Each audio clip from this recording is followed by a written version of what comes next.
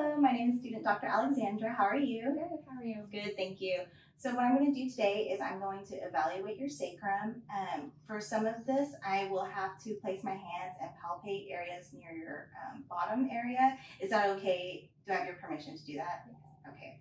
So what I'll have you do is I'll have you turn around and face this way for me, and then I want you to put your feet on this ladder. All right, so that your feet are flat. Okay, good. So what I'm going to do is I'm going to place my hands on your iliac crest.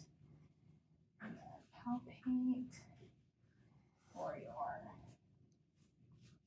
USIS. And then what I'll have you do for me is slowly bend forward, starting with the top of your head. And then come back up slowly. And then one more time for me, same thing.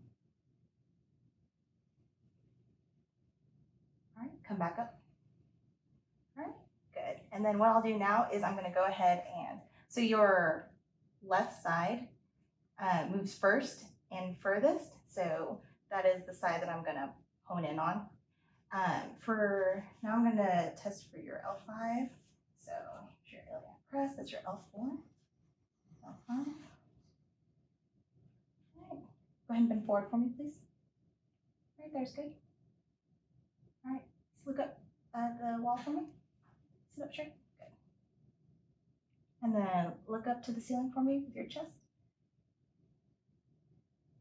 All right, look straight again for me. Okay. Bend forward for me one more time. That's good right there. Look straight. And then look up at the ceiling for me with your chest. Okay, look straight.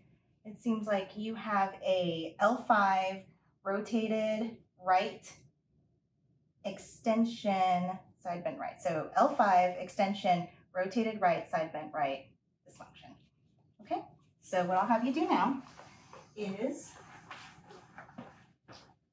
I'll take your glasses, thank you, and then I'll have you go ahead and lay face down for me. Perfect. All right. And now what I'm going to do is I'm going to palpate for your sacral sulci. I'm going to find your PSIS first, and then come in. So your left sacral sulcus is more deep than your right sacral sulcus. And now I'm going to palpate low towards your bottom for your ILAs. And your right ILA is more posterior than your left ILA. All right, so what I'm going to do now is I'm going to put my hands and I'm going to press down on your sacrum, test for the spring. All right, and there is give, so you have a negative spring test. And then my next test, I'm going to repalpate for your sacral sulci. And then what I want you to do for me is I want you to lift your chest up like you're doing the Sphinx or the cat position from yoga.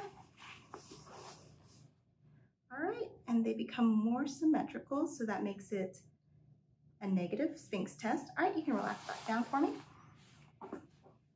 Okay, from these findings, you have your positive seated flexion test on the left, and you have a deep sulcus on the left with a posterior ILA on the right and an L5 rotation to the right with a negative Sphinx test and a negative spring test, which leads me to believe that you have a right on right rotation.